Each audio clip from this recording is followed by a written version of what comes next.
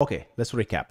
Cloudflare around a year and a half ago announced they're moving away from NGINX to their brand new proxy. And they call it Pingora. They built it from scratch.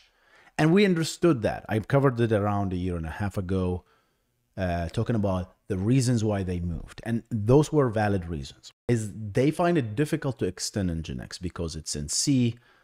They make a lot of mistakes in C because of it's not memory safe. That's one problem, security essentially.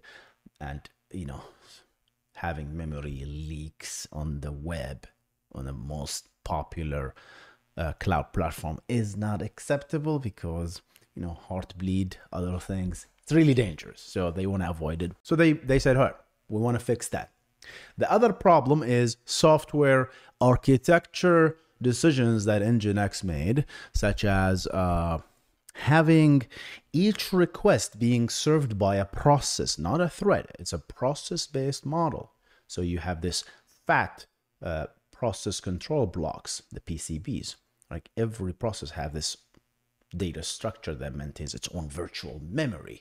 And when that happens, you're completely isolated, which might be a good thing. Isolation of memory is actually a good thing, but it leads to fragmentation because every request is served by a process. This request needs to turn around and talk to a backend, the real origin, right?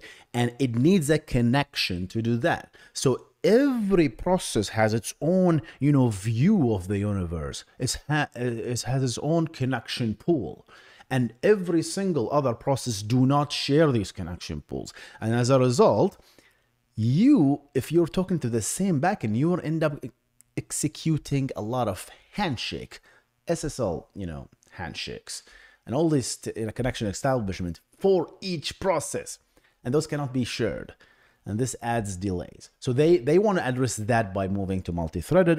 And of course, when you know to move to multi-threaded, you increase the chances of memory safety issues. So they solve that by moving to this language that's called Rust.